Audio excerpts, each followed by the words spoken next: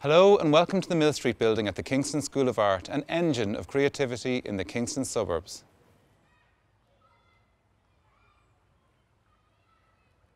The first and most obvious thing to say about this building is that it's a retrofit. That means we've taken an existing building, one designed and built for us in 1975, and we've carefully reworked it to make cutting-edge art spaces for today's community of students. We engaged Sterling Prize-winning architects Howard Tompkins, and they've carefully woven the old with the new through a process of extensive engagement both with our society of students and the wider community that surrounds us. Because we're a big building in a space full of low houses, and we're aware of that relationship and its value to us.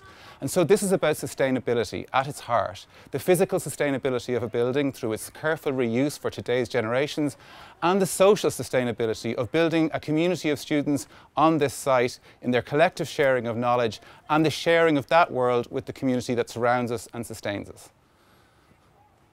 At the heart of the building, and in truth everything we do here, are these vast workshops. They are already world-leading before this project, but we've pushed them further, augmented them in the scales of spaces and in the types of activities that our students can engage with. We have a phrase here in Kingston, thinking through making, and it's not some PR buzzword. What we mean is that our students transform reality by engaging with its found materials and its found conditions.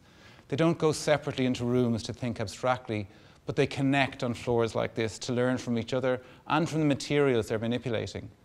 So this room full of machinery is in fact full of possibility, because in this integrated landscape of making and thinking, our students come together to learn from each other by osmosis and by engagement. You frequently find architects working beside fashion designers, artists beside product designers, because in some essential sense there are no divisions. It's about finding out together, about working out how the world might be manipulated, how you might transform reality by engaging with its found conditions. This is what excites me about this space, is this potential of what is to come, grounded in the tangible realities of what we have now. The design challenge here was really about what to remove, what to keep, and what to add, and being careful about those things. And essentially it boils down to a number of really key ideas, like how the existing structure is kept and the building has been wrapped up in new glazing and insulation to dramatically reduce our carbon emissions. And inside, it's been about removing walls, about opening up visual linkages and providing acoustic separation. Effectively, we're building an enabling infrastructure where our life walking around this building is constantly full of delight, seeing the activities of colleagues and students making beautiful work in remarkable spaces, allowing us to see the world anew.